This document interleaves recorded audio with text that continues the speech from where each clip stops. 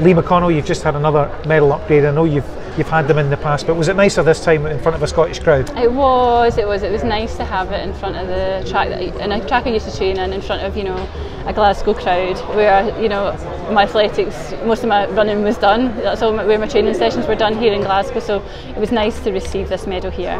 And I know you have said before as well that it's good to get the medal eventually and be acknowledged, but is there still that feeling that there's gaps in your career that weren't gaps? Yeah, I mean, this is my third upgrade, and although it's nice to recognise that this is what we should have been given, not getting it at the time wasn't great for my career, because getting medals and gaining the confidence you get from that's what spurs you on, the following season during the winter training, and that's what gives you the confidence. And I missed that, so I think definitely my career has been hampered, but it is nice that the record books are sort of changing and the results are changing. Well, to a happier topic, you were inducted to the Scottish Athletics Hall of Fame back in November. I think you weren't quite able to attend the dinner at the time, but you're there with the names like Eric Liddell and Alan Wells and so on. Must be a nice feeling. It is, yeah. It was a real honour to be inducted into the Hall of Fame. Quite unexpected, so it was really nice that, again, that sort of all the hard work that you put in is someone sort of appreciating it, so that's nice. Turning to the present day, I know you're very complimentary, I think, about the current generation of Scottish athletes, and how pleased are you that there were 9 competing here in a GB team? It's brilliant.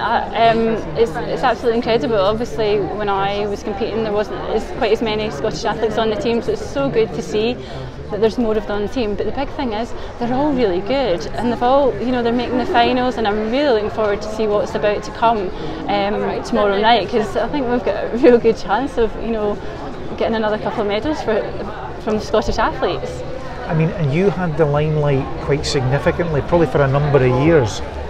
How do you think Laura's handling that? Are you impressed with the way she's handling Laura Muir? Yeah, definitely. She's delivering whenever she's asked. She's doing a fantastic job on the track.